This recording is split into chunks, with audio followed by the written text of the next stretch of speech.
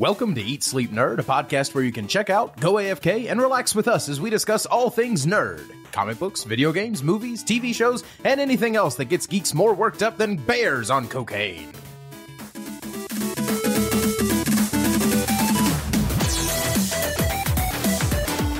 In this episode, it's the Pedro Pascal Extravaganza. We discuss The Mandalorian Season 3, Episode 1, HBO's The Last of Us Episode 8, and the unbearable weight of massive talent.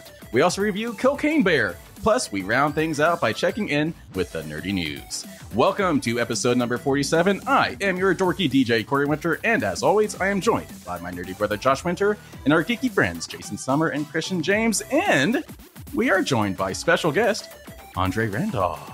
Welcome to the party. One of us.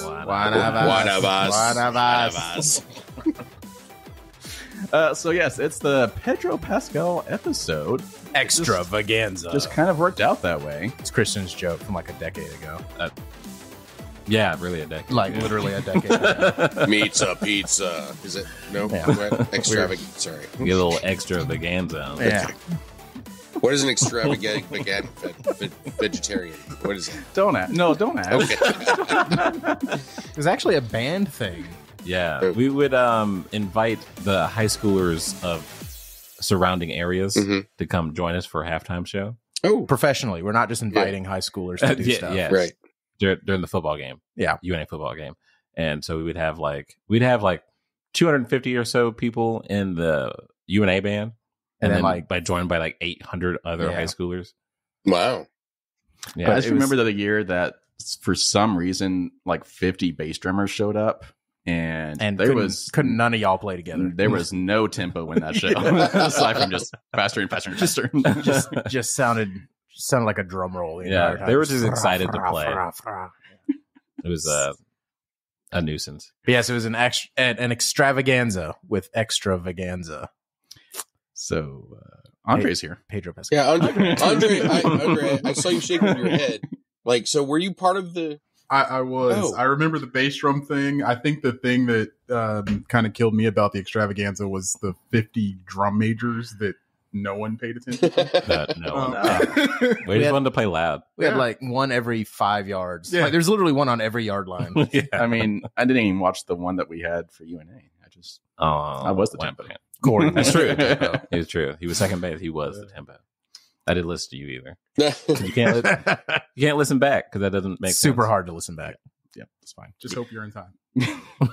So we have Andre here, and as with anyone that we like to bring on this show, Found him in a parking lot.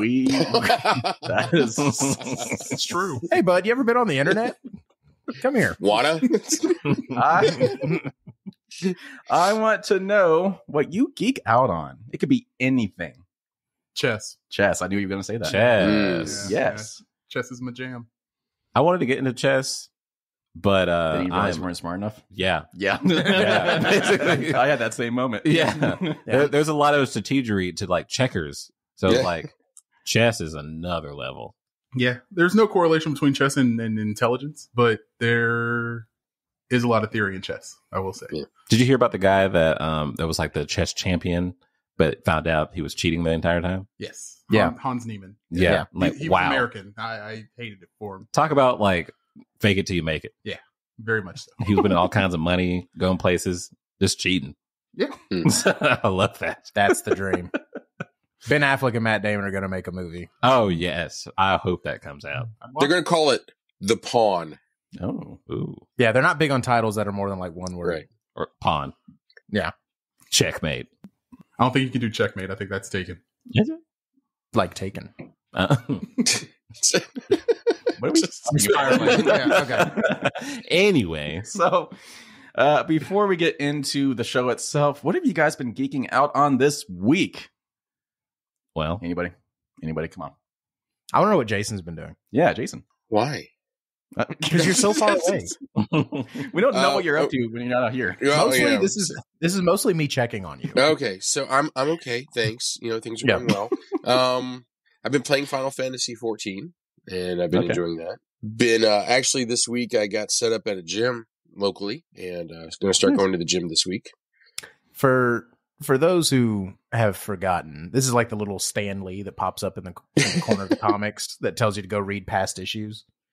Like 8 episodes ago, we talked about we were all going to start working out and trying to lose weight.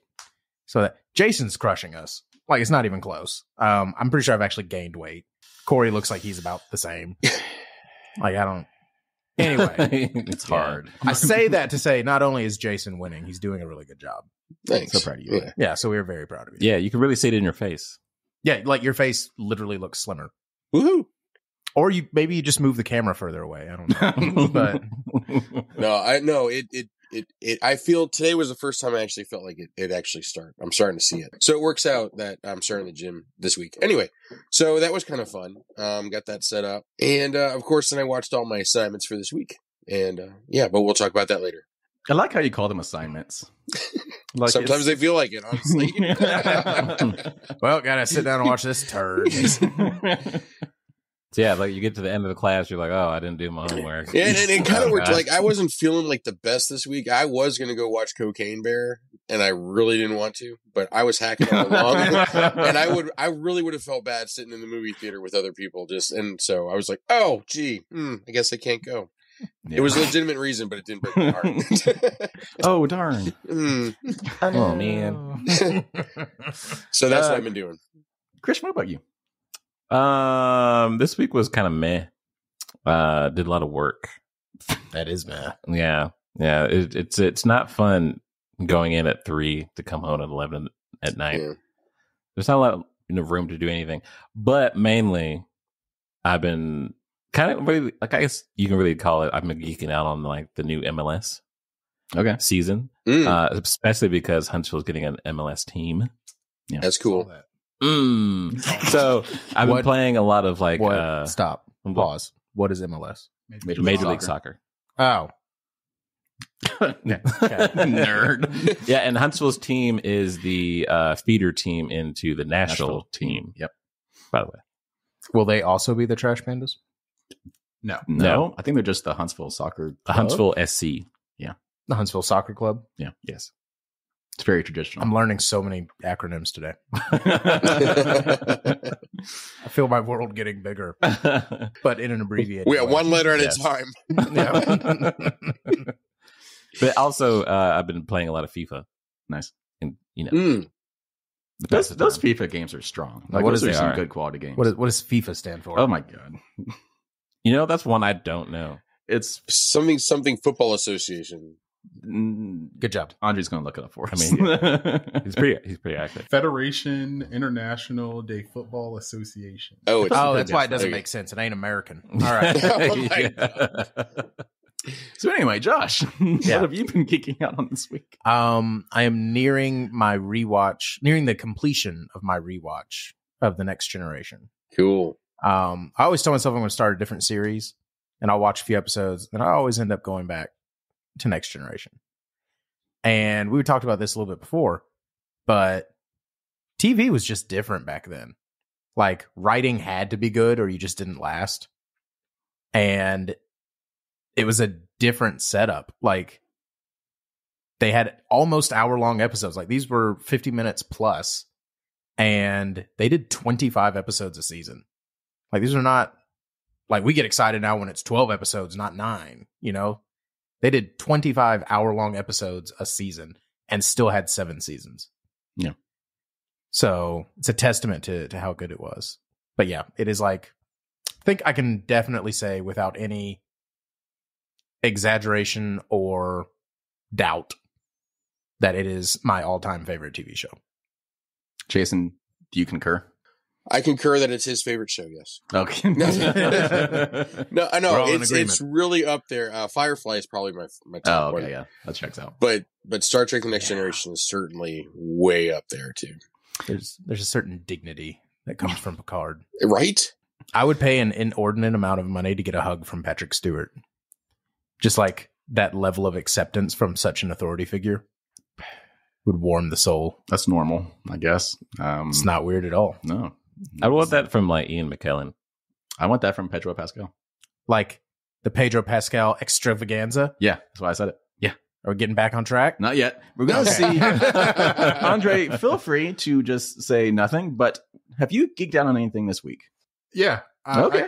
I can think of one thing that I'm 1 foot in the doghouse for. I impulse bought a 75-gallon fish tank and researched over 48 hours African cichlids. So now I'm going to have a 75-gallon fish tank. That is not a small amount of gallons. No, it's pretty big. It's a lot of gallons. Yeah. It's a mini aquarium is what I'm calling it. I don't know if it qualifies for mini at this point, but it'll be cool. If you call it mini, though, your wife comes around faster, right? So yeah, the 1 foot in the doghouse. So I wonder what the qualifications are. Extravaganza. Because you have to have 1,000 books to order it to be called a library. Yeah. So what are the qualifications for an aquarium? I'm sure there's... I have no idea. A numerical standard? Yeah. I have a better question. If I say I have one, do I get a tax write-off? Probably Maybe not. You'd have to turn into some sort of business.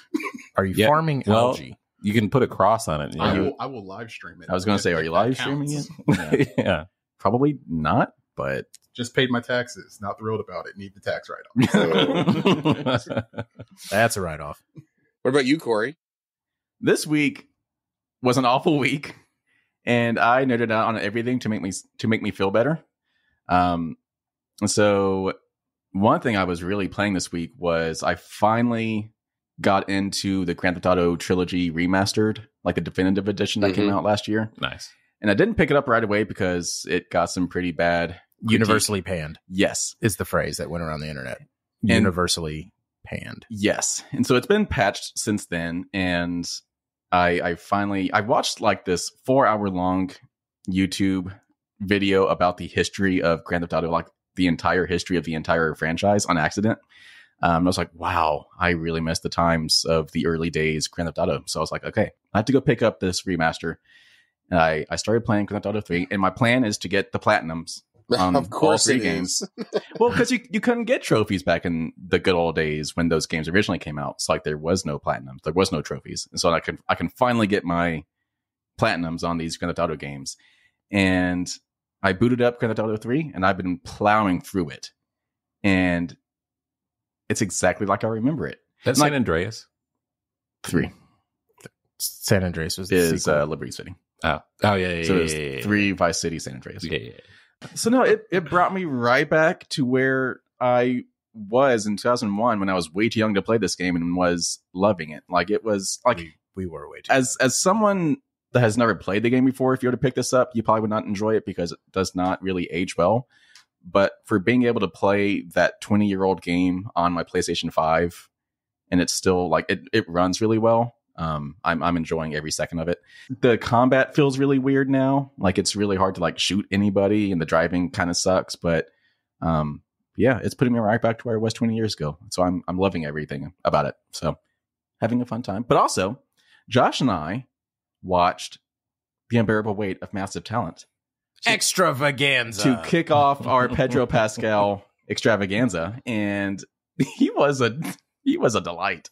He was so cute. He was adorable. Like it's the best word for it. He was adorable. He was adorable. Okay, we got to talk about Nick Cage for a second because I'm so glad he's going back into blockbusters again. He's having a renaissance. I feel like we're throwing around the word blockbuster. It was a big well, okay. Most of the movies he's done the past 5 years have had like a $5 budget. This actually had a budget. Okay, but being a mainstream movie does not mean it's automatically a blockbuster. Blockbuster is an achievement. I agree with Josh. Anyway, Nick Cage was awesome because it was just like Easter egg after Easter egg from all of his movies, and he was just over the top Nick Cage at his best. But pairing him with Pedro Pascal, like that's a combination that shouldn't work, but it was fantastic. Yeah. For those who don't know, the gist of the movie, Nick Cage plays a fictionalized version of himself. In the movie, it's Nick, not Nic. Oh. There's the difference. And in this again kind of exaggerated version of him, he is so broke that he's literally like begging directors for chances just to audition. And he ends up getting kind of a bone thrown to him where there's an exuberant billionaire who would like him to come to his birthday party, and he'll give him $1 million if he comes. And he gets there, and the billionaire is Pedro Pascal. And except Pedro Pascal's not playing Pedro Pascal. That'd be too meta.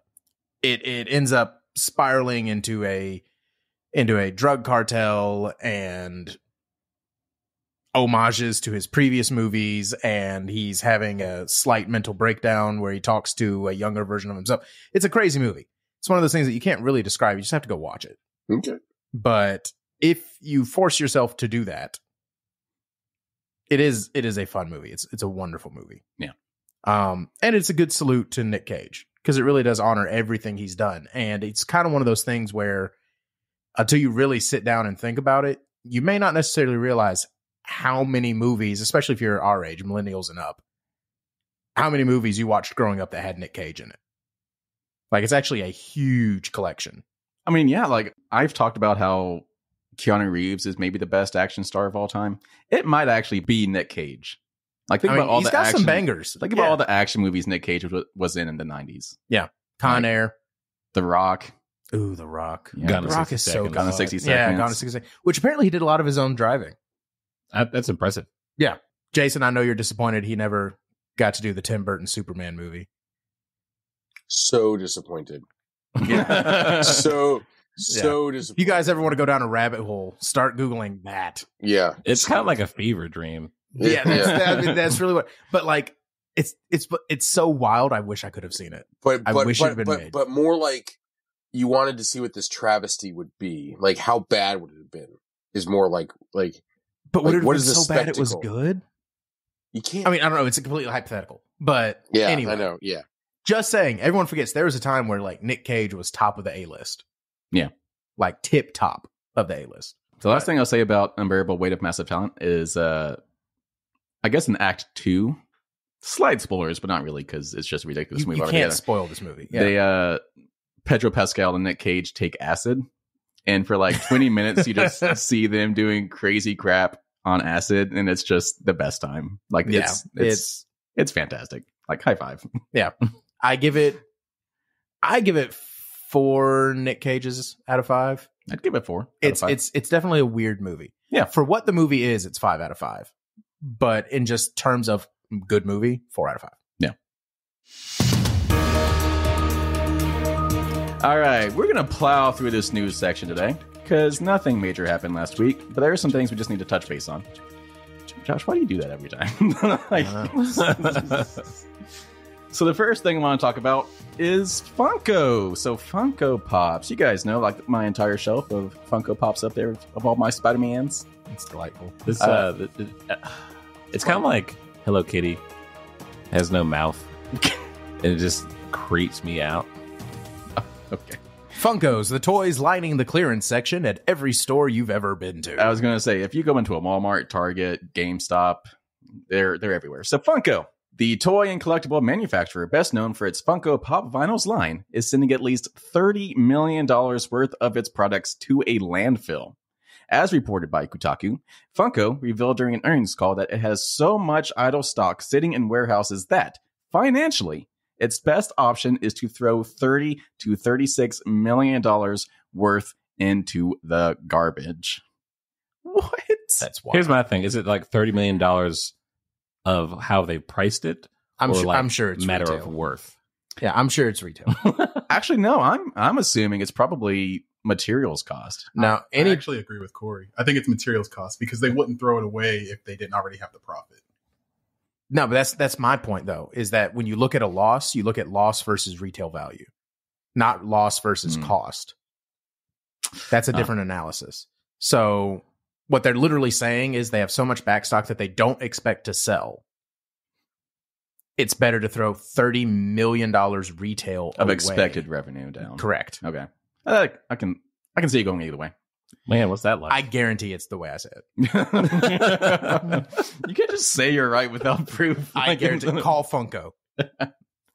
Guarantee so this is reminding me a lot of that Atari September story. 1983. E.T. Yes, E.T. I'm glad you guys know. So for the longest time, it was a myth in the video game industry that they just threw all these E.T. unused, brand new, out of the box games into a landfill. Just a couple of years ago, it was actually confirmed. Someone actually got clearance to like dig into the landfill and actually confirmed that no, Atari really did dump thousands of these games into a landfill. So this is sounding a lot like that. So like 50 years from now, are people going to be like, oh, did that really happen? And then someone goes and finds it. I feel like 50 minutes from now, you'll be out in that landfill. Yeah, right? I want to go in that landfill. I know. Corey and I talked about this. So we know it's a landfill in Arizona. And how many of those could there possibly be? Right. So, I mean, with a little bit of calling around, yeah, I bet you could figure it out. But I think this is kind of a lesson in oversaturation. Oh, yeah. Like the example that I read somewhere was even if you take a show that's relatively small, like The Mandalorian. It's only had 2 seasons so far. Now we're in season 3. They just released what the expected Funkos are for season 3. Even if you are a huge fan of this show, do you really need 5 different Grogu Funko Pops? Yes. No. Now, Corey, I get it. You've got Corey was looking at his 87 Spider-Man Funko Pops. I don't even have all of them. But don't get me wrong, any hobby is successful for the ultra fans, right? Yeah. But you will not be a successful hobby if you cannot get casual buyers. Yeah. So it is a thing that was designed to be collectible. That's why they're numbered. Like they did everything they could to make you understand it's collectible. And I think they probably had a heyday 7 years ago. But the truth of the matter is the vast majority of these are now worth less than what you paid for it. And they haven't really specified which brands of these Funko Props or like which IPs they're. That's my point. I'm betting it's all of them. I'm thinking with the exception of a few that became very high value, I think they probably just have general overstock on everything. Because like I said, you don't even find Funkos in the toy aisle anymore. You find them in the clearance aisle everywhere you go. Comic book stores. It's in the discount section. Second and Charles has a huge resale section. Yeah. And that's a resale store. Like that's, I mean, everything in there. The point is it's cheap. And so like GameStops nowadays are basically 50% Funko Pops. Yeah. So the best thing they could do. Somebody buy them, please. Yeah. Best thing they could do would be to like cut the number of new Funko Pops they make by like 90%. Yeah. Make it actually collectible. Make it something that is hard to find or that you have to go out of your way to get. Because they oversaturated. They're everywhere. I don't give a crap anymore. We've seen this before. Yeah. My friend Brian at work. Beanie Babies. Yeah, my friend Brian at work collects all the Marvel Funkos. But he said even just a few months back that he quit just because now there's 87,000 of them. He'll never have all of them. There's just no way. And they put 50 new ones out every couple of months. Because now they're going back into the back catalog of the Marvel movies. Oh, we didn't make a Funko Pop for that nurse that wakes up Captain America at the end of Captain America. We need one. Yeah. So like, it doesn't matter anymore. They have Funkos for everything. It's not cute anymore.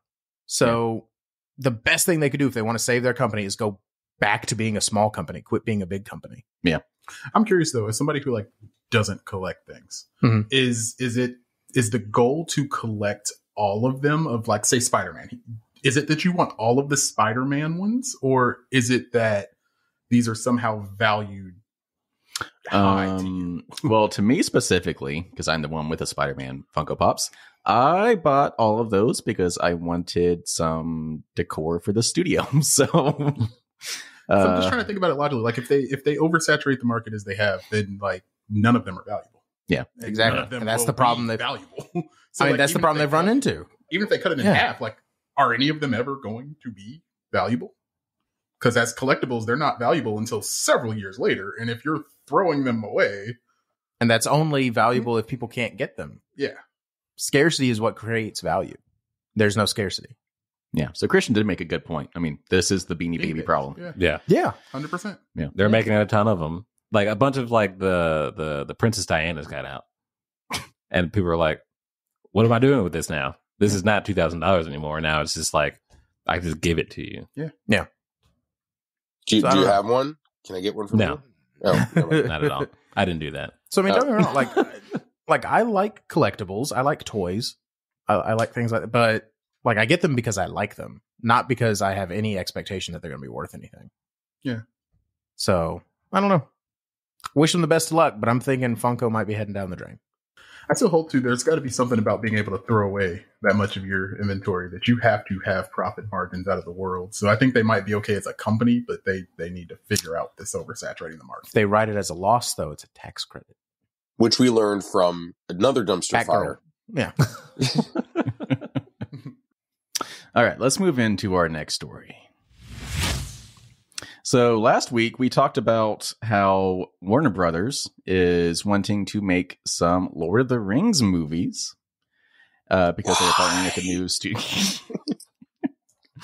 So anyway, we weren't sure if Peter Jackson was going to be involved or not because he was not involved with the Amazon Rings of Power TV series. And it showed. Well, I didn't even know that was a question, honestly. You said we didn't know if he would be. I didn't even know that was a thought. So we touched on it lightly. Like, if they bring Lord of the Rings back in proper movie form, right? I mean, would you bring back Peter Jackson? So, reports are coming out via The Hollywood Reporter that Peter Jackson is in talks to be involved with these movies. Jackson and his writing partners, Fran Walsh and Philippa Bowens, maybe, are the precious talent Warner's hopes to get on board with its efforts after Amazon seemingly fumbled its courtship of the filmmaker after he was apparently in talks to help make the Rings of Power TV series, but they kind of fumbled that whole thing. But anyway, point is, he is apparently talking with Warner Brothers to come back and direct these new movies. Again, why? I mean, yeah, like, good. But I guess I'm just so fundamentally against more movies. Yeah, you mentioned that last week. Yeah, this is good news, I guess. We did what we had to do. Does a Peter Jackson involvement make it a little bit more enticing? If he's allowed to do whatever he wants. No, to me, I don't know. To me, it actually makes it seem even less desirable because, I mean... Oh, really?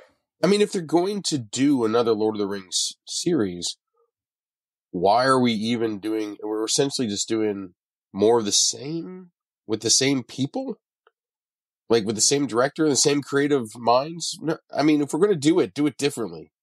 So that kind of takes us back to Josh's point last week. He was saying there'd probably be reboots because it wouldn't really make sense to make more movies because they've already told the entire story. Right. So does it make sense to bring Peter Jackson back if he's rebooting his own movies? Oh my God, we're going to get the Tom Bombadil trilogy. We're going to get all the other... Because it has to be We're going to get Radagast as going to be the main character. Or Radagast. There we go. Radagast. His little poop colored beard, but whatever. I want a prequel for Treebeard. There we go. I don't even know what they're saying anymore. I want the Treebeard saga. I know. Hey, we know what we're talking about. Hey, sure. Radagast was the brown wizard. Hold on. Let's lean into this. Yeah. I mean, let's lean into that. Okay. Things I would actually want to see. Okay. An actual Gandalf and Saruman prequel. That when would they be were cool. still buds. Yeah, all the things they did leading up to the third. So era, Obi-Wan the third age. and Anakin prior to Episode 3. Okay, prior to the Fallout. Right. Yeah. Okay. An Aragorn series that leads up to that covers his times as a ranger. A movie that covers the time when Gondor controlled the gates of Mordor. Everyone forgets that Gondor was the civilization that built the gates around Mordor. Mm-hmm. It was Mordor that later took them over. Mm. Gondor is what built, or is who built the wall. Because it was designed to keep them in, not keep everyone else out. Let's see. I'm just going to let him keep going. I don't know. Yeah. No, that's about it. Okay. That's about all I got. That's a good start. Because I think everything that comes vastly before that is what's going to be covered by Amazon. So, again, you can't really go forward because at that point you're just making stuff up. Like the series ended from Tolkien's works with the end of Return of the King, more or less. So the only thing you can do is go backwards, but then you're in a tough spot because Amazon is covering what happened before. Yeah. So are you going to have competing narratives of the same thing, or all you can do is make things that just barely take place before The Hobbit? I don't know. They just have such a narrow window of things they can cover, which is why I said a reboot is what would make the most sense. But why? But even that doesn't make sense to me because that trilogy made like tons of money. It won 19 Oscars, I believe. 17. Whatever. Point is, it was a fantastic trilogy as is. Why remake it less than 20 years later? Yeah. So they can actually put them on the Eagles to go burn the rings. So once I learned about that, Yeah, well, I mean, why did that not happen? I mean, it's actually a terrible idea. The whole idea is they didn't want Sauron to know they're coming. Riding in on a giant friggin' eagle is pretty obvious. I mean, you just duck and dodge, and then bloop. So your plan is to juke on an eagle. Yeah. Thank God you weren't in charge of saving Middle Earth. That is the dumbest thing. Next topic. No, I mean, wasn't there a story about somebody asking J.R.R. Tolkien precisely about that? And he essentially, his answer was basically... Then there wouldn't be a story. No. Yeah. Well, yeah, I mean, it was basically like, kind of screw off. He said, he told the person to screw off. I didn't, you didn't write the story. He just chose not to do it. There wasn't a reason. Or get far enough so Frodo wouldn't get stabbed. He wouldn't get overtaken by the ring and have that weird sexual tension between him and Sam. What sexual tension? First off, that made the movie. I mean, What? The will they, won't they is what kept me coming back to the theater. Oh, yeah, it was strong. I don't know Okay. if you just were blind to it. Jason. Maybe I was blind to it. I don't know. Let's rewatch it. Okay. You'll see it. Okay. Hobbit love. Right. Well, this is taking a turn. This is taking a turn. Moving into our next story. So, Star Trek. We got 2 Star Trek stories to talk about. The first one is a relatively small one. It's just Star Trek Discovery is officially concluding with its 5th and final season. I mean, it's not a small early story. 2024. It's not a small story if you like Discovery. No, I mean, like, there's literally just nothing to say about it. It's ending. It's ending. Yeah, you're right. You got to remember. Okay, so like Discovery is not everyone's cup of tea. I'll say 2 things to that. It got significantly better after it made its time jump 1,000 years into the future, and it is responsible for the modern Star Trek renaissance. Like, whether you like it or not, it is what made Star Trek popular again. That and the J.J. Abrams movies. Yeah, Strange New Worlds is a spin-off of Discovery. Correct. Like a literal spin-off of Discovery. And so it gets a lot of hate. I get why it gets a lot of hate. They tried to redo and revamp a few things that maybe they shouldn't have. I still think the Klingon redesign was atrocious. But they also distanced themselves from that once they heard that people loathed it. So no, Discovery's awesome. I'm gonna miss it. It's a good show. I've kept up with it. I like it. Good. Yeah, I'm interested to see what it's going to be like 1,000 years in Starfleet. Like, what the story is going to continue to be. I was gonna say, are you caught up? I think I am. It's been a bit. I know they've already done some stuff in the future. Like, the Federation's kind of teetering on. I was gonna say, spoiler alert: there is no Starfleet. Right, something like that. Like, they're out of warp. Yeah. The lithium crystals or something. And yeah, that part was a little weird. They kind of skirted past that because it was weird. Anyway. But anyway, you win some, you lose a bunch. Yeah. So the little synopsis here that kind of finishes out this little article announcing the final season. The 5th and final season will find Captain Burnham and the crew of the USS Discovery uncovering a mystery that will send them on an epic adventure across the galaxy to find an ancient power whose very existence has been deliberately hidden for centuries. But there are others on the hunt as well.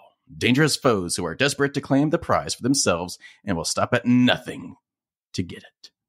Romulans. The Dominion. Ooh, Dominion would be better. It's always the Romulans. It's a Ferengi. Oh my god. The Borg. No, the Borg are back. We've overused the Borg. I'm sorry. There have been no modern Borg. Imagine how cool you could do the Borg with modern technology. Like, I mean, we kind of touched on it in Picard, like a little bit. But it was post-Borg. Yeah. I don't know. The Borg thing was fine, but I think they just beat it to death in the series. The Borg. I like the Borg. So one more Star Trek story. This one's, you guys just brought up the J.J. Abrams series of Star Trek movies. Chris Pine, who famously played Captain James T. Kirk in the Star Trek series from J.J. Abrams, he has told Esquire recently that he has not heard any news about the long-delayed Star Trek 4. And I quote, "I don't know anything. In Star Trek land, the actors are usually the last people to find out anything. I know costume designers that have read scripts before actors. That's dope. So anyway, he's gone to say that he is frustrated that he has not heard anything. But yeah, so not even an update on his end about the future of this movie. But it's apparently still in the works. Yeah, you know whoever announced that got fired. Yeah. Got fired hard. Well, I mean, even like J.J. Abrams announced it. Like, actually, yeah, just reading this article, J.J. Abrams is the one that announced a fourth movie was coming. And that was about a year ago. So good news is most of the people that we need for it are like working, but they're not super busy. I'm going to say it. Bring in Tarantino. He wanted to do it, and I want to see the Tarantino Star Trek movie. I'm not sure anyone's actually ready for that. I'm so ready for that. I mean, we weren't ready for a lot of things Tarantino did. That is, He made us ready. I keep trying to figure out what the trunk shot would be in Star Trek. Is it just like the back of the shuttle bay? Like, I don't know. Or just an actual trunk. Yeah. They just find one. I don't know. I don't know. Like looking into a control panel. No. They finally locate and open the Genesis torpedo. there are infinite number of things they could open. So I mean, but it's going to be the Genesis torpedo. There are a lot of containers in the future. Yeah. Any number of them could be opened. Two more small things I want to talk about before we get into our reviews. So this one is just a rumor, and I will caution us. This is from a giantfreakingrobot.com article. And which you guys tell me garbage. to always not use. I know. It is I know. So trash. I know. This is a trash website. We're putting it out there. We're putting them on blast. They suck because they are just all about the clickbait. Try to sue me. I don't give a toot. I want to believe that this article is true because the casting is perfect. So their sources, quote unquote, their reliable sources, oh, shut up, are saying that Henry Cavill, my Superman, our Superman, is in talks to play Captain John Price in a live action adaptation of Call of Duty for Amazon Studios. And he is perfectly British. He has a magnificent mustache. He is absolutely perfect for this role. He's constantly yoked. Constantly. I need to see this. He's never not ripped anymore. Like I feel like he's at that stage where he just like can't anymore. Like he has to be yoked at all times. Yeah, if he lets it go, he'll never get it back. Never. Yeah, I get it. I mean, that's what Daniel Craig has said. Like he's going to stay ripped for the rest of his life because he knows if he gets fat now, he'll never get it off. Oh yeah. And also like I feel like he's sort of typecasted for being yoked because he's the yoked guy in where he reloads Impossible. his fists. Yeah, Mission Impossible. Yeah. Like fist reload. Yeah. Which was pretty badass. I wish we had gotten him for multiple Mission Impossibles, but no, he's not coming back for a sequel. Okay, so let's talk about all the ways this is crap. So, Oh, come on. Oh, no. No. here I come with some facts. Let me have this. First off, there is no Call of Duty movie announced, period. It says if Amazon can get the rights, which means they haven't. Okay, but they also didn't have the rights to Warhammer, and they did just over the night, they got the rights to it. Yeah, because that was awesome and a power play. Just saying, it could happen. But Call of Duty people have said, Activision has said multiple times, they have no intention of making a series. I know. This is clickbait at its finest. Yeah, but can I just dream? I mean, yeah, you can dream. I've wanted a live action Modern Warfare movie for literally 20 years. You wouldn't like it as much as you like the games. I know. And even the games are kind of.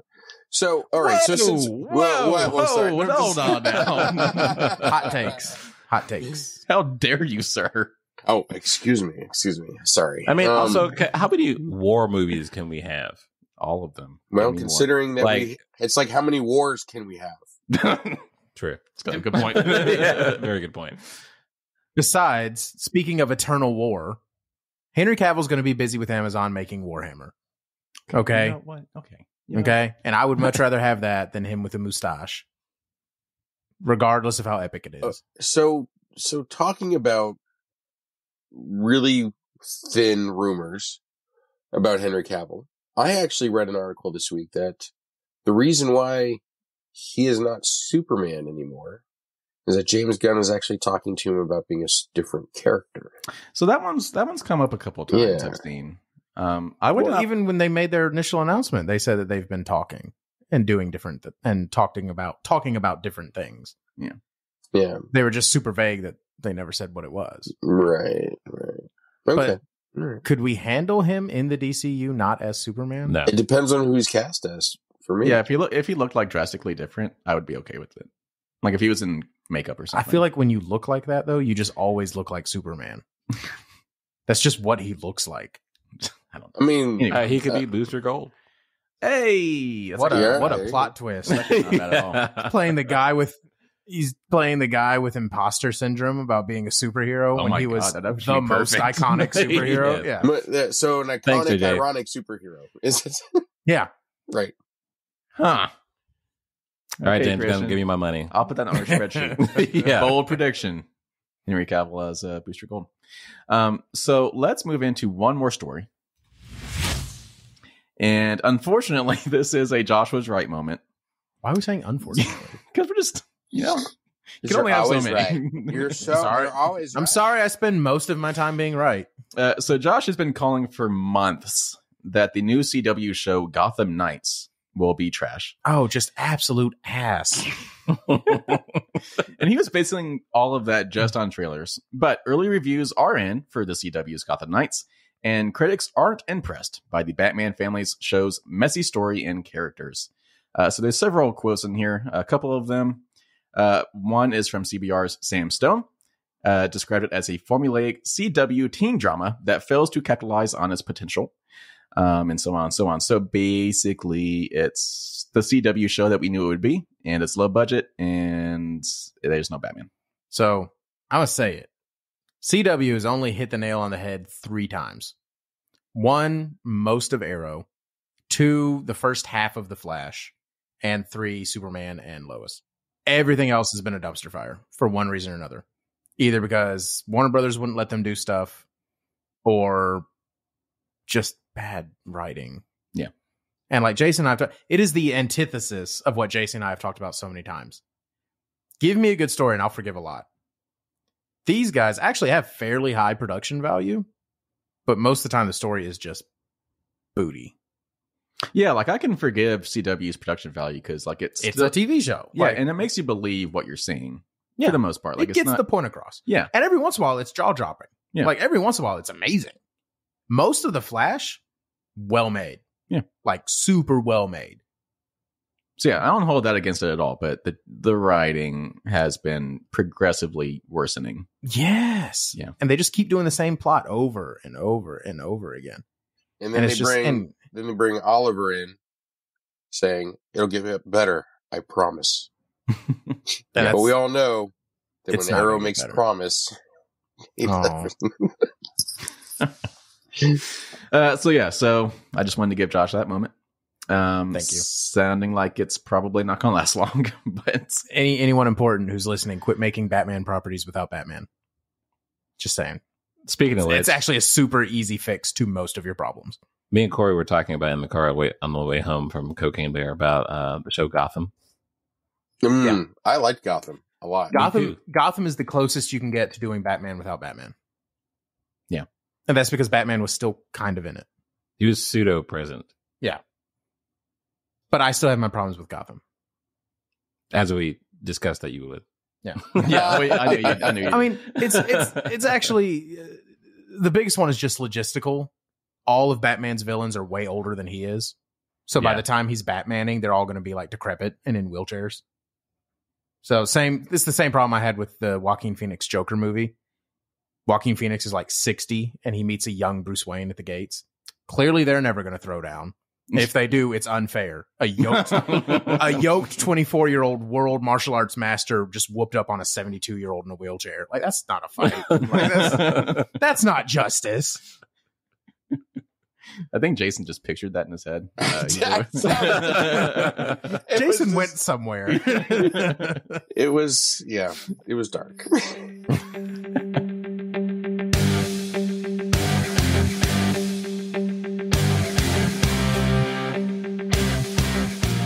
All right, let's get into our spoiler discussion segment where we're going to be reviewing Cocaine Bear, which is not a Pedro Pascal movie.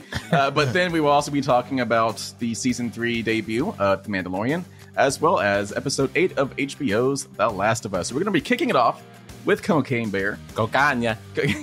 So, Jason, you did not go see this, but there's really nothing to spoil in this movie, so don't worry about it. But Andre joined us for this one, and I'm pretty sure he regretted every moment of that. I wouldn't say I regretted it. I don't know who's funding these movies. I don't know what this movie was supposed to be, and maybe it's my fault because I did not look this up at all before we went. But Did you need to look up Cocaine Bear? Yeah, it's in the name. I feel like I did because I don't know, and I don't know if it's on this page somewhere. But like, was it supposed to be a thriller or a comedy? Yes. Yes. Yeah. See, no, that's the problem. No. So, for those who don't know, Cocaine Bear takes place in the 80s and is based on a true story. It follows a drug smuggler who, knowing that his plane was going down, dumps duffel bags of cocaine over a national forest. And in real life, a bear got into it, ate like pounds of it, and promptly died. The story takes this idea and says, but what if he didn't? And it becomes ridiculous. Yeah, it's ridiculous. Yeah, the official synopsis was an oddball group of cops, criminals, tourists, and teens converge on a Georgia forest where a huge black bear goes on a murderous rampage after unintentionally ingesting cocaine. But then intentionally ingesting a lot more cocaine. Yeah. Wait, this synopsis said it reads like all these people joined together just to go look at this bear. Yeah, that is so not what happens. It's actually a very interesting twisting tale. But yeah, don't lose sight. You're there for the Cocaine Bear. Yeah. If my only complaint was there could have been more Cocaine Bear. Yeah. A lot more of the bear doing cocaine. Yeah, like it's the movie was really about all the people trying to get the drugs for different reasons. Yeah. The most compelling of which being Ray Liotta's last film before he passed away. R.I.P. Yeah. Which that dude was awesome. Like, I miss Ray Liotta. Yeah. Even in this movie, which is clearly farcical, he did it straight faced. He was awesome. He was intimidating. Yeah. He is I don't know. He's great. I miss Ray Liotta. I wish that it focused less on the people and just leaned into it being a ridiculous quote unquote horror movie where the bear is the monster. I think if it had done a little more of that and a little less of the people running around chasing each other, it would have been more fun. You know what would have fixed it? More of it being at night. I hate movies at night. It's so much harder to see things. That's the idea. That's the idea. That's what makes it a horror. Like, Sneaky did you bear. see the bear or didn't you? Yeah. Or was it a bush? I will say the one thing I appreciated about the movie was the over-the-top violence. Yes. Yes. It was Yeah, that's what I'm saying. Like, that violent part for no worked. reason. Yeah, that was the best was part. Yes. Yes. So if and don't get me wrong, like I generally speaking, I enjoyed the movie. It is by no means a masterpiece. I don't think it's going to be an awards contender, but the part of the movie that I went to see, which was a bear on cocaine murdering people, solid 5 out of 5. Well, I will say, I mean, a highlight for me was Mr. Han Solo, Alden Ehrenreich. Want to try that again? I don't know how to I don't pronounce think he it. should have I don't hurt think himself. anyone knows Alden how to pronounce Ehrenreich? it. Alden Ehrenreich. I- I'm sure he's Yeah. some kind of German. So most famous for playing. Discount Ben Han Solo. Yes, in the Solo film that came out a few years ago, he was Han Solo. Actually, that's not fair. He was a good Han I Solo. was about to say good He Han did. Solo. He did good. He did good. Yeah. He was not the problem with that movie. So no, he was fantastic in this movie. Like, he was going through all the ranges of emotions and comedy. I did not realize that's who it was until you said that at the end. Oh, I'm sorry. Mostly because I'm pretty sure this is the first thing he's done since Han Solo. No, I thought he was fantastic. He was funny. He showed some emotion. It was great. I liked old dude who played David.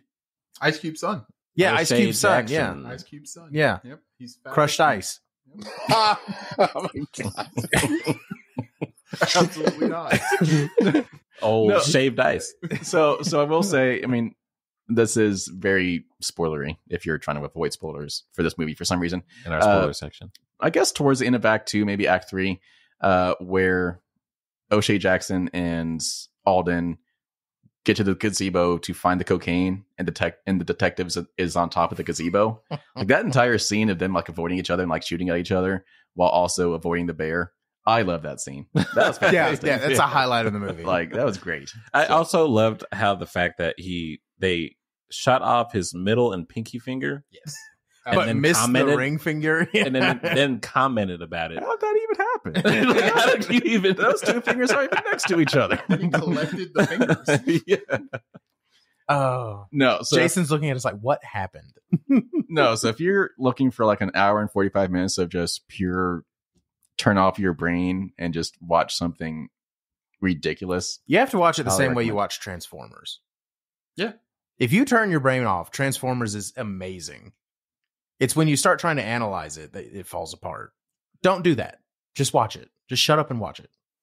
I appreciated the Cocaine Bear more when it was like comedy instead of it trying to be scary. So like the gazebo scene when he like goes to sleep, or she, I guess technically. Yeah, technically it's a being mama she. bear. Yeah. Female bear, so, Yeah. goes to sleep on top of the guy. Yeah, just That was lays down funny. on him, just passes out. Eats the cocaine, starts like trying to walk backwards. Like that was Yeah, it's hilarious. Hilarious. Like it's I had fun. That's the best way I can put it. My actual best part for me was the score of the movie. the score went pretty hard. Yeah, for, dude. no Yeah. reason. Dude was not doing it for a budget horror movie. No. Like he was like, no, we're gonna go. We're gonna go all in on Yeah. this. I loved it. So we are going to be scoring this one. Okay. Jason, you can use this score to determine if you're going to go see this or not. Oh, that window is already shut. So I'm giving it, I think, 4 out of 5. you are insane. 4 out of 5. I also am giving it 4 bricks of cocaine out of 5. What are we? What? So you're gonna have to learn that their standards of movies are not. Wow, hold on now. See, that's not fair. I'm teasing. Jason watches every movie through the lens of a critique as far as structure, story, everything like that. I watch movies based on the type of movie it is. Okay. Now, So, in my like, if I defense- was- hang If on. I was grading Yeah. this movie compared to like Schindler's List, obviously it's a 1 out of 5. Okay, you're right. But I'm not grading it like I would grade Schindler's List. I'm grading it like I would grade a movie called Cocaine Bear. Okay, all right. Now, in my defense, Jason once dropped a perfect movie down half a point because one particular fight scene lasted a little too long. Yeah, that's a little crazy.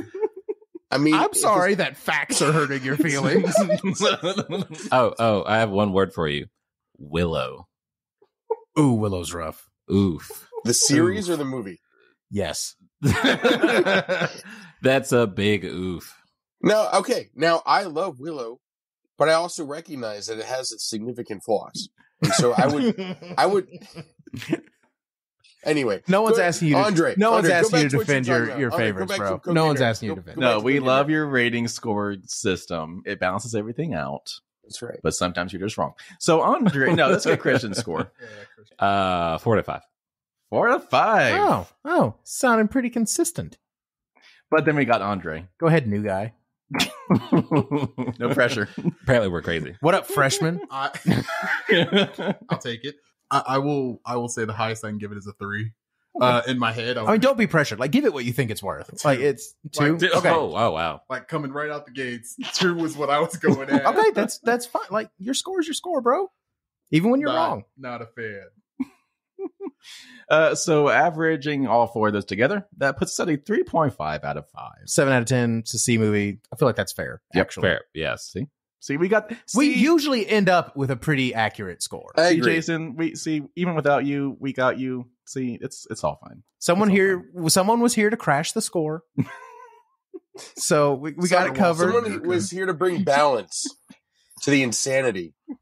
All right, starting to sound like a Sith, but it's whatever. Exactly. That's the point. So let's get into our next review topic, which is The Mandalorian Season 3, Episode 1, which is Chapter 17. How do you pronounce it? The Apostate? The apostate. The apostate. The apostate. So yeah, Mandalorian. It's back. It's back. I don't even know how to sum up what happened. So I mean, Josh, go for nothing it. really happened. Yeah. Yeah.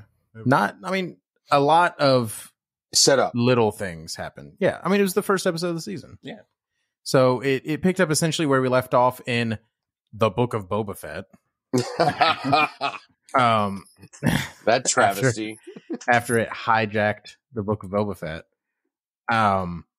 Mando, being disgraced, having removed his helmet voluntarily, not even against his will, must reclaim his honor by bathing in the waters of something beneath something. The waters, the mind, the waters in the mind beneath Mandalore. Sure. And this is a bit more difficult than it sounds because the Empire glassed all of Mandalore. Turns out if you start a society that does nothing except for mess up other people's societies, they take that personally. So yeah, he's got Grogu back because Kathleen Kennedy didn't want Grogu to be out of the show for too long. And he decides that he'll need some help to get back to Mandalore. So he goes to see old Carl Weathers, and we get to see how that little civilization has progressed, which is neat. Every time we go back to that place, things have changed. It's grown. It's gotten bigger. This season, it's kind of become more civilized. There are children. There's potted plants everywhere. There's some greenery, which on a desert planet is kind of cool. And his big thing is to actually try to bring back Taiki Waititi's droid, which heroically sacrificed himself at the end of the last season. So, like Jason said, there's a lot of setup. Mm-hmm. If you go, I mean, like, literally, I just described the entire episode like that. That was pretty much it. You scanned right over the coolest part of the episode where they're battling that gigantic monster. Oh yeah, we had to get an obligatory secondary villain. So they turtle gator. Yeah, so they pissed off Swamp Thing in space.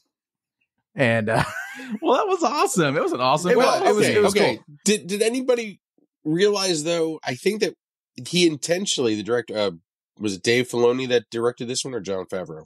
It was one of the Fs. Yeah. This was actually Rick from Muiwa. From Muiwa. Okay. Right. The third F. The that's it. Anyway, so did any of you think that we were watching a flashback scene? Yes. I think that was a good misdirection. That was a good misdirection, and I really appreciated that. I'm like, oh, nice. It was also funny because Corey said, "Can we talk about how far they are in the water?" And then boom, monster came down. Yeah, which did a death roll, by the way. Right? I thought that was cool. Yes, I know what that is because of the crocodile hunter. Rest in peace. Yeah, R.I.P. Well, man. Yes, we definitely all thought that was a flashback scene. Mm. So we were watching that on my TV, and it like defaults to Dolby Cinema view or whatever. Mm-hmm. Weird flex, but okay. And well, yeah, because it was awesome. Like it was like perfectly surround sound, and like the picture was beautiful. Yep, like it was great. Like that was production value off the roof. Well, they should. It's Disney's like biggest franchise right now. Yeah. Not Star Wars, The Mandalorian. Yeah. Yeah. Oh yeah, this is my I should have said this at the beginning. This was my first look at The Mandalorian. Yeah, so we made Christian watch season 3 first because he's never seen the first 2 seasons. Luckily the recaps were actually pretty solid. Yeah. Like I don't really feel like it was. So but yeah, having seen it for the first time on season 3, how'd you like it? I mean, hit out all the Star Wars elements, space, blaster guns, and violence. Cute little Yoda guy. Oh, yeah. You get it now, right? Yeah, I totally get it. Like, I only see like the plushies, and I'm like, yeah, it's cute, whatever. And actually in the show, adorable. Yeah. You just want to squish them. And we talked about this a little bit. I'm so glad that they had the gumption to stick with the puppet. Yes. Instead of made it cuter. Like CGI. It's you'd think for a big budget thing, like they would eventually give into that urge to just do CGI. John knows. He knows. John knows. Yeah, even all the the smaller elemented characters that we meet in the episode, still puppets. Yeah, well, that was the part that I laughed. I actually laughed out loud alone watching this thing when Grogu kept hugging the little droid mechanics or whatever. The mechanics, and then finally gets him away, and then he goes after him again. Like for some reason, I don't know. I thought that was hilarious. It was. Yeah, it was great. Yeah, so I was like, I don't think it would have hit as hard if it was animated. Yeah, no, I think you're right. Yeah. Well, I'm going to talk about, since this is the Pedro Pascal Extravaganza. The best Daddy Pascal moment was when they were in the cruiser with Grogu. And I did not realize that the Grogu compartment connected to the cockpit. And so when he crawled down and like cuddled into the Mandalorian's lap, it's just like a cute little moment. Loved it. My favorite part was when the asteroid fight sequence Yeah. kicks off. That was a good one. And he takes Grogu and he shoves him in the bandolier and tightens the bandolier. Right. I was trying to figure out. Yes. Because there's no seatbelt. Right. So you just got him in there and That was a good ratcheted fight it down. scene too. That was a good. Yeah, that fight was my scene. favorite part because at the end when he was like really getting after him, and every time he pop out, they'd go wow, Yeah. wow. I was like, that's music nerd there. Thank you for Yeah. the sound effect. That Yeah. was awesome. I Yeah. had to. Well, it felt like a shout out to episode 2. Yeah. Like, remember the big Boba Fett? Well, I guess Yeah. Jango Fett. Yeah. Jango Fett. He'd release the little depth charge in space, and it would do the flash and the wow. Like, go back and watch it. No, I know what you're talking about. I mean, we're with you. Yeah, like just go back and watch it. Anyway, took me back. So outside the actual episode, I saw a lot of articles this week where they were panning the episode, where they were saying that they misstepped or they misfired, that the only good thing about the episode was, I know. Incorrect. Josh is giving me weird looks. Factually Everybody is. inaccurate. Right, I know. And I'm Fake just news. Fake news. Wrong. But it Fake news. wasn't just one site. It was several. So I was just wondering if anybody thought that would be accurate to any degree. No, it was excellent. Yeah. Let's okay. talk about it. Let's get into scores. Because I feel like we've Okay. touched on all of the points of the episode. Okay. How are we feeling about it? Who wants to go first? I'm going to start off with a 5. I was pleased. I was very pleased with that. Dang. Jason never comes out the gate with the 5. Never. This is okay. With the exception of Star Trek. Fair enough. I feel I'm going to disappoint. But We're used to to be it. fair, No, I'm kidding. I haven't seen the rest of the show. For right now, I'll just give it a 4. Not disappointing at all. 4 is a good score. Yeah. 4. Okay. Oh, Yeah. crying. Getting it a 4. I feel better. Andre? 4. All right. Josh? Bring it home. 5 animatronic puppets out of 5. Nice. All right. Thank you. I was like, I don't you guys, know what I would have changed. Like, it's It was a good setup. Like, right. Yeah. No, that was kind of my thing, is that it really did feel like a big setup. so it left you wanting more? Yes. Like Which- a good show should? Yes. But Oh, okay. I mean, I really love the taking Pedro back to zombies when he tried to prepare his robot friend, and it came back like destroy. okay, I forgot about that scene because I saw it coming. Still a little It horrifying. was still suspenseful. yeah, it was scary almost. But no, very, very solid episode. Averaged all 5 of those scores together. We're at a 4.4 out of 5 after one episode of season 3 of The Mandalorian. Keeping in mind that one of these scores is from someone that's not seen the first 2 seasons. So yeah, Okay. You just got put in our place. Yeah. All right, let's bring it home with our discussion and review of HBO's The Last of Us episode 8, When We Are in Need. Hmm. So this picks up where we left off 2 episodes ago, where Joel has been stabbed and he's not doing so hot. So Ellie goes out on the hunt looking for some food at least, but then comes across some strangers. She makes a bargain. You can have the deer if you can give me some medicine. And then all hell breaks loose. of course, it's a double cross. Of course. Makes good TV. Yeah. Would have been super disappointing if they didn't. Although, I gotta say, if there was one weakness in this episode, I thought it would have been nice to see a civilization that is good, that is not fundamentally broken.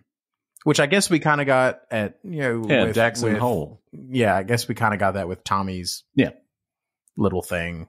the communist. But yeah, the commies. Yeah, that's right. Josh, it's funny that you say that because I actually had that same thought when they were looking for Joel. That's when I Yeah. had the thought. was when they were looking for him.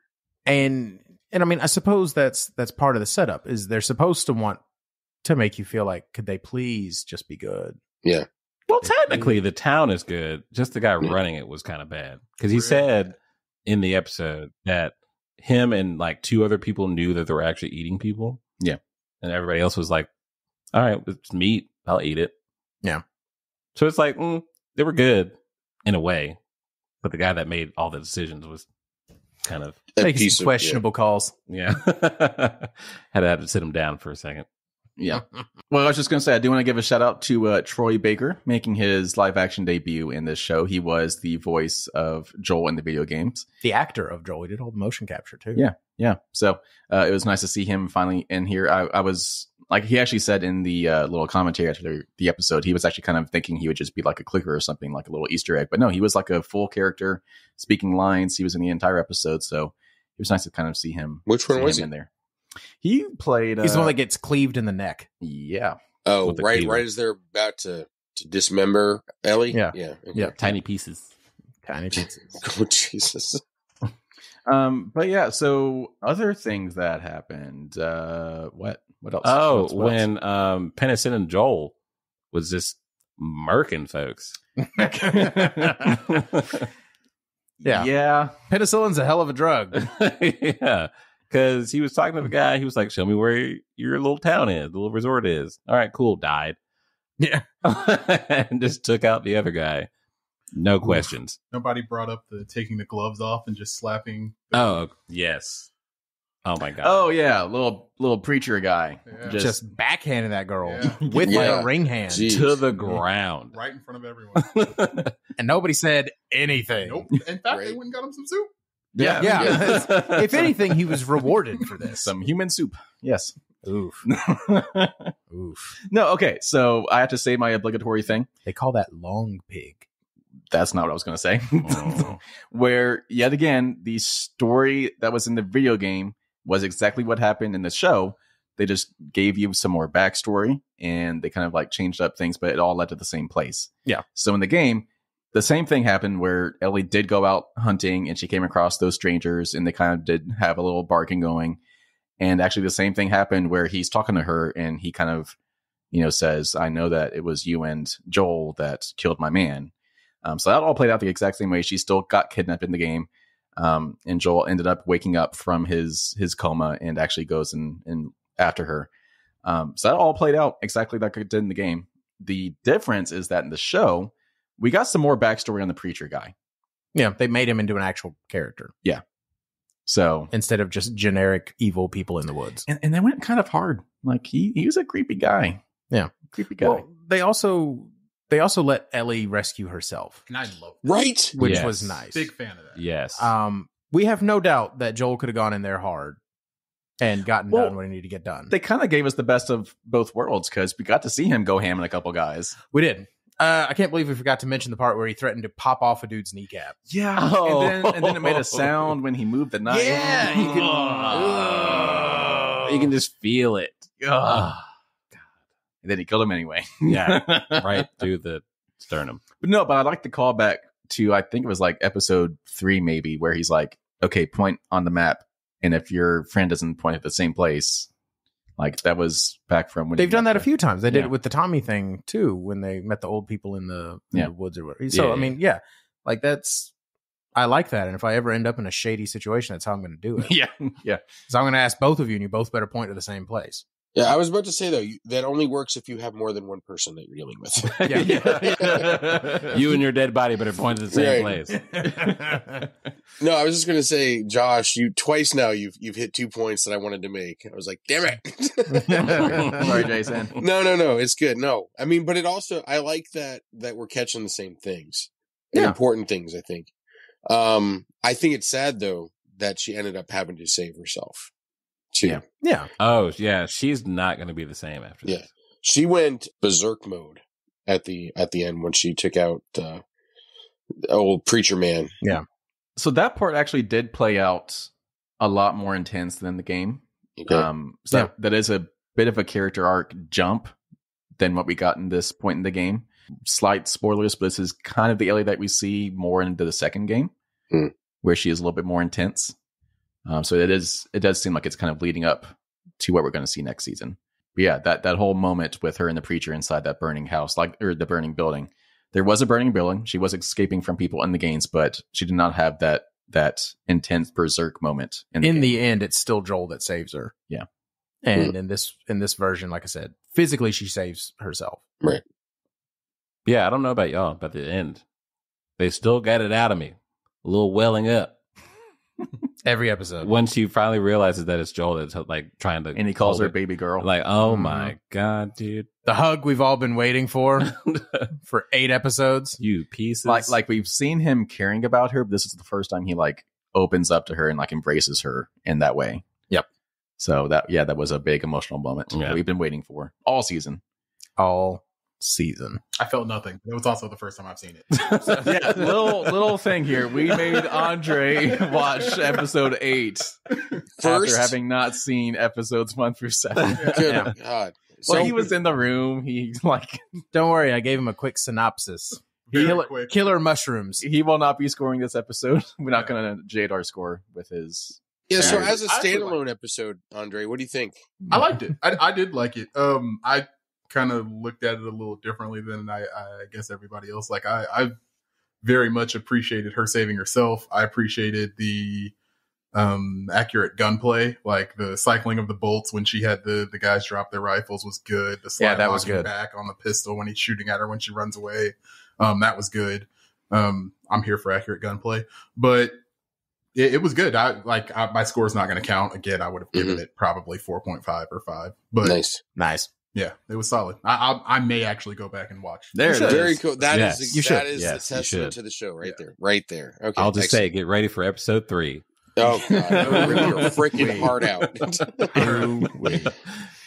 So I think one more point for me. I think it's probably the most important point from this entire episode. Christian, it was a real horse. Except for when it wasn't. Except for when it wasn't. Especially when it was all yammed up in the garage. Those yammed up. Explain that. On a Thursday. Please define. Please don't explain that. Double kicked. I've never heard that term before, and we'll never hear it again. Means it's thick. 3 C's thick. All right. Any other points of conversation for this episode? That bang was banging.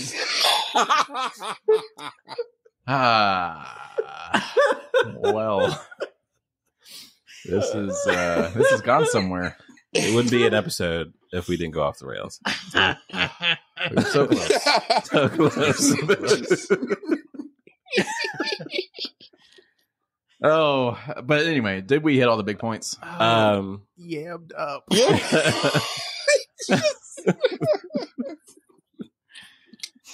Yeah. Oh God. Oh, it's going in the lexicon. Yeah. I'm sorry. Oh, dear listener. The one that's still with us. I apologize. I'm not cutting this. So, dear listener, I hope you can make it to the end of the episode. Listen to that. But yes, any more moments? Let's wrap this up.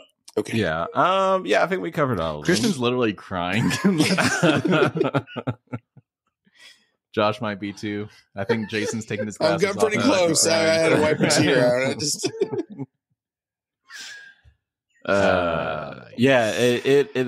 I definitely expected this episode to definitely get us more action, because a lot of people were really scared about if it was going to go in a different direction and just be another filler to the end and like pop off at the end. Yeah, so Josh mentioned that last week. He was worried that there was going to be 2 back-to-back slow episodes. Correct. Do you think that happened? No. Okay. No, and you were right. This is the Corey is right segment. Yeah. Hey, there you go. So Can it alternatively be Josh is wrong? No. I like that better. We need a sting for that. Nope. No, I will say, I mean, the first half of the episode, there was no action. It's like it was slower paced, but it built up to something pretty significant. Yeah. Okay. So, but yeah, I don't think we had 2 slow episodes. Yeah. I do think this is a great episode leading up to the finale, which should be pretty heavy. Yeah, that's what I was going to say. I think the finale is going to be nuts. Yeah, because we know how it ends. We got a little taste of Joel losing his cool in this episode, and that's going to be like on triplicate next episode. Yeah. Cool. So yeah, Joel Miller is a dangerous man. Yeah. So yeah, let's score it. And as a reminder for this show, we've been doing just updated scoring throughout the series because it's all just one really big story.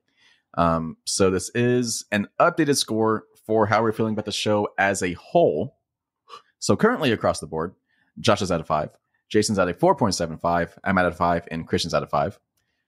So how are we changing our scores? If we're changing our scores, who wants to kick it off? I'm going to keep mine at a 5 broken knuckles out of 5. Yeah. 5 horse cheeks out of 5. Mm-hmm. Okay.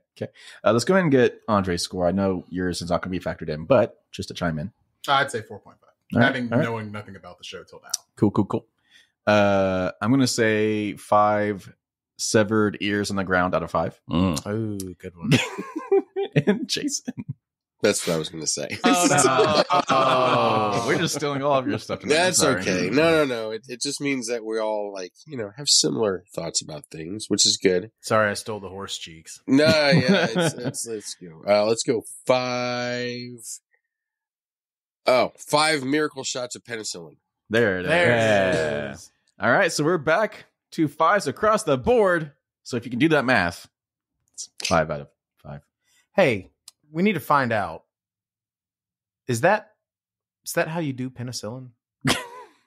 Oh yeah, I'm pretty sure. I don't think you inject. I think you get a shot in the butt, don't you? Like in that's the butt what I cheek. thought. It was a butt cheek thing. I think it's through like the drip system. Like you get stabbed with the tube and it's dripped into you. We're in the apocalypse, people. I'm just saying, if you end up in this situation, I think it's supposed to go in your butt cheeks, like a large muscle group. Yeah, don't take anything away from this episode. Do your due diligence. Go do that research. Yeah. We are not medical professionals in any way. Also, don't get stabbed with a half of a bat. Yeah, I mean, I guess if we're also good advice. Yeah, if we're gonna lay out ground rules. But no, I mean, that was my only issue where I was just kind of like, I mean, which it worked for the story because she doesn't know. But I guess my big question is, would it work if you injected it basically directly into the wound? Yeah. I liked her logic though. Is like she didn't know. So the logic would be put it where the infection is. Right. Yeah. And so I understood it. I didn't think it was right, but I understood the decision, which made it work for the story. Which I mean, she also gave him like an elephant dose. 2 of them. Yeah. Yeah, so like even if it wasn't where it was supposed to go, I'm sure it circulated. Yeah. I'm sure it got the job done. Plus, with like a certain population of this country or whoever's watching, probably were too squeamish to watch that part. So who cares? They didn't see it. They didn't even see it. Yeah, for the record, I think it goes in your butt cheeks. Yeah. So I'm like highly allergic to penicillin. So that would have just killed me. Oh. Wow. All right. Yeah. So let's start outroing this. Woo-hoo. Thank you for that intro or outro. Yeah. So yeah, that wraps us up for this week, episode number 47. Please, that's so much, right? I tried. Please come back next week, next Tuesday, as we continue our discussion and wrap up this first season of HBO's The Last of Us. And I guess we'll be talking about The Mandalorian as well. Yes. Right. So we'll keep that going. Finish up our Pedro Pascal Extravaganza Part 2. Extravaganza. And what else is coming out? We got 2 more episodes until the first video episode. 2 more episodes until the first video episode. If we can get our equipment to work. We're gonna have to, we should probably run some tests with me. We went way too long with it working perfectly. Yeah. Like we were feeling pretty confident up until today. So, not sure what's going on there, but we'll figure it out in time for our big episode number 50 coming out in 2 weeks. So I guess 3 weeks. So look out for that. The big L. It's the golden. Let's to wrap this episode up, let's see what's coming out soon. Oh yeah, we got stuff coming up. But isn't Strange New World starts this month, doesn't it?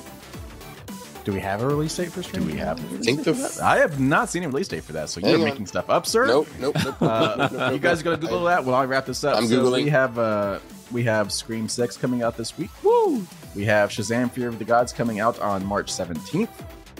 We have 65, that what's his face movie? I forget his face. Adam Driver. Him. Also on March 17th. We have John Wick 4 coming out March 24th. And Dungeons and Dragons, the Chris Pine movie, coming out March 31st. There we go. A little bit further ahead.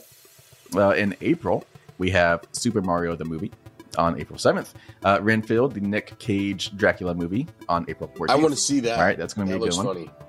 Funny. Beau Was Afraid, the Joaquin Phoenix movie, coming out on April 21st. And then finally, we get a new video game, Star Wars Jedi Survivor, the new release date on April 28th. And that takes us to May. So some pretty fun stuff coming out soon. Do we have a release date on Strange New Worlds to wrap this up? 2023. So Okay. sometime this year. Okay. All right. Have me back for John Wick 4. There it is. Yeah. So until episode 48 coming out next week, Christian, what should nerds be doing? I'd probably be offended. Yeah, Jason's upset. I didn't ask him. But as of right now, since the situation I'm going through, get your oil changed. Make sure your tank is filled with gas and not water. Ooh. And also, eat, sleep, nerd. Take it easy, people.